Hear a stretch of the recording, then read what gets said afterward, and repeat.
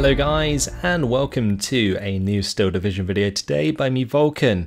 Today I have for you Włochaty versus Tarsh in round 2 of the first North American tournament. So I've casted all of the round 1 games that were available, and since I'm not casting the lower bracket, we're moving on to round 2 today. This is Caumont le Vent, and on the Allied side we're going to be seeing the 7th Armoured under command of Włochaty, and on the Axis side we have the 2nd Panzer. So what I deem to be two very high tier divisions. I think the 2nd Panzer is very strong. It has 1-star Pak 40s in Phase A. It also has Panzer IVs in Phase A, and 2 of them, again, at 1-star veterancy. And those things can definitely dominate the battlefield early on. But on the side of the 7th Armoured, you do of course have those 2-star Stuarts, the Recon variants, and those can certainly do a lot of damage due to their accuracy and firepower that they can put out. Now they aren't so good against enemy armoured vehicles, so if a Panzer IV does come their way then they will struggle. However, against light armoured vehicles and enemy infantry, the Stuart Recons are actually really good. So it looks like Włochaty is going to be bringing in 2 of them on this top side, alongside a command, maybe to make them 3-star if he keeps it nearby. There's also going to be a Desert Rats heading up to that top side. On the bottom we have 2 Desert Rats with a Stuart Remy, which again has command, and that's going to be trying to take control of this forest area. Now the Stuart Remy will be able to kind of cover the mid or even the bottom side if it needs to, due to that 50 cal being really useful. Now on the side of Tarsh, I really want to see a Panzer IV, because up against the 7th Armoured, you're often up against those Stuart Recons and also the Staghounds early on. It's something that is very common when you play against the 7th Armoured, so a Panzer IV that absolutely trumps those units would be ideal early on, but currently I cannot see one. Tarsh instead relying on a Panzerschreck for the top side, 250-10 there. There's going to be a Pak 40 coming in with the 251. There's going to be some Sturm Pioneers following those up. On this bottom side, it's going to be a BAO Panzer IIc, which is an off-map Panzer II with another unit of Sturm Pioneers and the Panzerschreck. I'm a little bit confused about this start. It's awfully expensive for not very much. You've got, of course, this setup, which is a 20-point half-track with a 105-point AT gun. Then you've got the BAO Panzer IIc, which is 110 points, and Włochaty's quite simply seen all of the units with this Recon Mosquito at the start of the game. Very interesting to see this Mosquito Recon actually used, since it is 95 points, and honestly, I don't think this is worth it, but for Włochaty apparently it is. He's going to be going in hard with the Stuart 5s, and he's got the Stuart Remy to follow up with him as well to take out enemy infantry. But Włochaty has found himself the +1 early on. Off-map is going to be coming down onto this tree area. Those Desert Rats, are they going to run into that? No, they're not. They're actually staying away from it. So possibly if this Mosquito saw exactly what unit this is, then he knows what's coming and will certainly try to avoid it. Even if he sees it's just a Panzer II, the only Panzer II available on the 2nd Panzer is the artillery one. So Włochaty, being a good player, probably knows that and therefore has done well to avoid that off-map strike. Also spotting the 250-10s, that gives away that there is Panzerschrecks when you're playing against the 2nd Panzer, so another sort of thing to look out for. Panzerschreck on the bottom side was dropped off, and then the 250-10 zoomed to the top side. It looks like what Tarsh wants to do here is use his 250-10s with the 2-star veterancy to kind of counteract the push here from these Stuart 5s. This Pak 40 is in an interesting position. He's just marked it after spotting it with the Recon, but the Stuart 5s are going to be coming around the corner here. Tarsh does have this Panzerschreck in a really nice location, and if he can pop one of these Stuart Recons early on, he might put himself in a very good position. We do see that the Panzer IV is going to be coming in, and that is the perfect counter to these Stuarts, just because at maximum range the Stuarts cannot penetrate the Panzer IV, or at least not easily. You'd have to get very lucky. 251 in the meantime is just pushing through and gaining ground. That's going to be a +1 on the board. Spitfire Mark 9 going to be trying to take care of that. Never mind, going to be pushing for the Pak 40. Was kind of relying on the Mosquito there to provide recon. So until that comes over again, it's not going to have a bombing target. And well, this Mosquito, although it's a recon aircraft, it does fly very quickly, and that is not always a good thing. But in comes the bombs, hopefully, for Włochaty. Nope, they're not going to drop yet. And meanwhile, Tarsh is making a lot of ground elsewhere. He's pushing through with his half-tracks, and that's a +2 on the board at the moment. So Tarsh certainly has Włochaty where he wants him. However, this Desert Rat is going to find the Panzer, and that is not good news for the Panzer squad, because now they are no longer going to be able to ambush these Stuart 5 recce's. So great job by Włochaty to just take control of that forest area and get rid of any threat like that. The internal fragments and kill there onto the 250-10 is not great for Tarsh, but he still has this Panzer IV to rely on, and I'd like to see a second one coming in. The Gepard here, the 2-star Gepard with the 2-star flak, 20mm is a really good choice. I like it a lot. Will definitely stop the effectiveness of this Spitfire, but the Stuart 5s come in with a huge kill here. The Panzer IV misses its shot against Stuart 5s. The Stuart 5s do not miss at that range, and they certainly had the penetration at that range, and it did the job. That is a huge mistake for Tarsh. He wants to engage at 1,000 meter range, and he does not. And in this case, he certainly paid for it. He's going to have to bring in another Panzer IV now, and he's got a lot of work to do with it, because previously he was relying on the 250-10s, and there being a lot of them, or at least a couple of them with a high veterancy, plus the Panzer. But now the Panzer's gone, the 250-10's gone, the Panzer IV's gone, and these Stuart 5s are in a dangerous position now. However, ground still being made elsewhere. However, there is another Stuart 5 coming in that may be able to clean up some of these half-tracks. Really does depend. Tarsh is still counting up the points. Sturm Pioneers, they are looking for a fight in this forest, but don't really want to engage this Stuart Remy. That could be quite bad. So the BEO Panzer 2C going to be coming over. It's going to be dropping some off-map onto these Desert Rats, and that's a really nice push there potentially. On this top side, you could certainly keep this surrounded by another Pak 40 or even just another Panzer IV. It's just got to make sure that he engages at longer range, because at close range the Stuart 5s will win every time. So here we go, Panzer II going to be looking for the shot, but the smoke comes down from the motorized rifle leader. Really, really good job there, just to keep that Stuart Remy safe. No point in losing any units unnecessarily if you can help it. And in this case, that's what Włochaty is trying to avoid. 251 going to be engaging the Desert Rats there.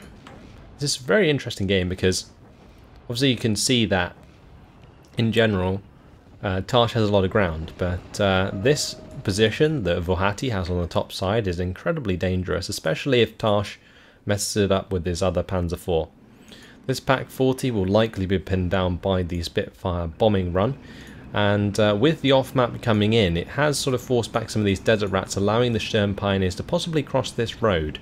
But Tarsh is going to have to be careful, get some smoke down to cover off against the 50 cal, otherwise he's going to be in trouble for sure. That's going to take a lot of damage.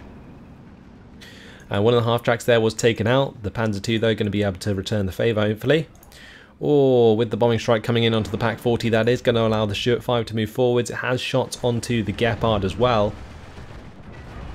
And that Gepard is likely going to die. It's going to remain in range for a pretty damn long time, and yeah, it's gone.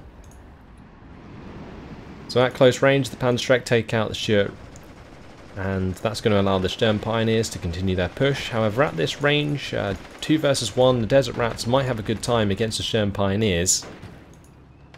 They are going to get some smoke down, which is nice. Wants to get the flamethrowers on target. The BEO Panzer 2C has taken out that half-track, but with all of these units on the top side here being overrun, with the half-track going down, the 250-10 going down as well, this Panzer IV has a lot of work to do, and there's a potential here for all of these forces of Tarsh to get completely cut off. So that's something we're going to have to watch out for. But the Sturm Pioneers, they did kill off one of the Desert Rats. They're going to be looking for the kill onto the next one. Once they come out the other side of the smoke, they might be able to get the job done. It's a very precarious position though. They took a lot of damage with that engagement. The motorized rifle leader are going to be moving back to try and finish the job. If they can, then that would be fantastic. If they can't, they're going to take some flamethrowers in the face. And the Sturm Pioneers, can they do it? It looks like Tarsh's forces have been cut off. The Sturm Pioneers go down whilst the Desert Rats and motorized rifles survive. The Stuart V is killing off the Panzer II. And all of a sudden, this position that Włochaty has, or did have, has certainly paid off. It's suddenly sprung to 63% territory lead in favour of Włochaty. He kind of just hid his forces here, took the engagements that he wanted, and just very, very smart play from Włochaty. Great conservation of his units. Unfortunately lost this Stuart down here, but yeah, killing off that Sturm Pioneer makes all the difference. This half track's now cut off, and this is 68%, but it's soon to be even more. These Stuart 5s are just so difficult to deal with, and the initial Panzer IV-H going down made it so much harder, because imagine if there was 2 Panzer IVs on the field right now. They would have a much better time at engaging these Stuart 5s in the open without the threat of being bombed by the Spitfire Mark 9. Because at the moment, if Tarsh decides to try and make a push, well, it's probably just going to get bombed, and then that's that. But the Flak 38 there, that's going to be bombed out actually by the Spitfire Mark 9. Unfortunately, 20mm flaks don't really do too much to aircraft. They can if there's like the Gepard and the Flak 38 in the same place. But as you can see, the Flak 38 just going to be pinned down, opens up more airstrikes in the future. Half-track's being killed off. Actually, no, it's still alive down here. It's just been surrounded. M5 half-track, is that going to get taken out by the Panzerschreck? Oh, the motorized rifle's just unloaded in time. Panzerschreck should go down at that range. Since the motorized rifles do have their 8HE on target, and they of course have more men, so that should be fine. However, Stuart 5 is now taking an engagement with the Panzer IV there. We've got another Stuart 5 taking a shot as well. Stuart 5's everywhere. It's going to be really, really irritating for this Panzer IV to deal with. It's getting shot from both sides. Potential side shots are a thing. And if this Panzer IV goes down, then it's going to get even more difficult for Tarsh. However, moving into Phase B, we do get 150 points per minute for Tarsh, and that's just come about. So another Panzer IV on the way. Can it save the day? We'll have to wait and see. Engine does get destroyed though on this Panzer IV. It's showing side armor potentially. Gets weapon jammed. This Stuart 5 is also going to be firing at it as well. This is not good for the Panzer IV. Generally, at max range you would win that engagement, but since it was taking shots from either side, it just couldn't keep its armor facing, and it's gone down, and now it's just another single Panzer IV on its own. This half-track trying to make some ground, but charging towards a Stuart 5, Sturm Pioneer, trying to take on the infantry in the forest, and almost worked before, so why not try it again, but can't help but feel that Włochaty's managed to get reinforcements up to this line, and honestly, as long as that remains being the case, the territory is going to continue to fall in Włochaty's favour. Panzerschreck there, it does manage to take a shot at the Stuart 5. One of the Stuart 5s is going to go down, so the Panzerschreck does a fantastic job. And there is going to be a Jagdpanzer coming in, but if Włochaty just plays smart with these Stuarts, he can just hide behind this tree line, and you can see like these trees here, all in this sort of row. This is really, really irritating to push out of. So Tarsh is in a really, really bad spot, because you think the 150 points per minute allows him to make a comeback, but pushing past these tree lines is like considerably harder than if it was, say, in the open, because then his units would probably win at range. While Włochaty trying to make that as hard as possible by bringing in the Achilles. I think this will also be well, that's actually a 6-pounder. It could have been potentially a 17-pounder, although I'm not entirely sure that the 7th Armoured get those in Phase B. But anyway, Panzer IV is going to be looking for engagement here, taking on those motorised rifles. There's no recon actually for Tarsh, saying that the Focke-Wulf 190, the recon variant, does come out, and I tell you what, these are really, really cool looking vehicles. They have probably the best paint job out of all of the Focke-Wulfs in the game. Incredibly fast aircraft, but just don't really have much firepower. I really don't like these Focke-Wulfs, you know, that's 2 HE. So bringing them in as fighters is not the best idea. Either way, at this point, Tarsh is just stuck in a bad spot, and I don't really see it changing anytime soon. So that Mosquito is going to be forced back eventually by the Flak 38, but that's likely to come under fire by the Stuart 5 now, if it manages to get line of sight. Saying that though, the Flak 38 just nicely behind these trees. But yeah, any advancement that's attempted to be made right now is just failing, and well, Ramsch died. I'm not entirely sure where. He definitely went down. 250-10 there, that's getting shots onto the Stuart 5. Włochaty mismicroing that for sure. That should be on an attack move, but Włochaty there had it on the fast move. So 250-10, going to get the kill when it probably shouldn't have. And another kill on the top side. Jagdpanzer goes down. That is just nasty. I think that was a 6-pounder there taking the side shot, maybe even the Stuart 5. It looks like it got bombed and was forced back and then got killed off that way. Here's the corpse of Ramsch. Yeah, not good. This has just gone from bad to worse. If you manage to keep, you know, a few Panzer IVs alive, maybe you can make a breakthrough, but the fact that Włochaty has had time to now bring up AT guns to reinforce this position, again, it just makes the whole thing a billion times harder. And such a clinical game here from Włochaty, it really is. And Tarsh is going to surrender. So 14 minutes and 16 seconds it took Włochaty to wipe out Tarsh, and 1,265 kills to 410 losses certainly tells the story. It really came down to just Włochaty's positioning.